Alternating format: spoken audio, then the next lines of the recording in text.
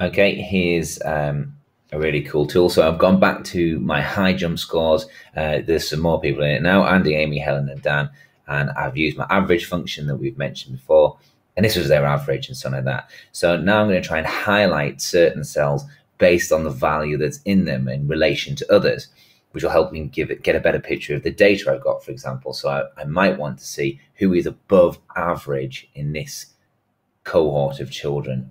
So I'm going to highlight all of the jumps here, like so. And then I'm going to go to Format, and I'm going to go to Conditional Formatting. Okay, so it's highlighted the range that I want, which was B2 to B12 over here. And there are loads of rules for the conditional formatting. You can choose the one that you want. So I'm actually going to pick, I want the children that are above average. So I'm going to pick greater than or equal to. Okay. Then here you can put the value or the formula that you want the cells to be greater than or equal to. Now I could put in 126.91, okay, and then that would work. But if for whatever reason these values change, the average would change, and then so that wouldn't really work. So I could type in 126.91 and it would work for now. But actually what I'm going to do is I'm going to double click and I'm going to get the formula for the cell. I'm going to copy it.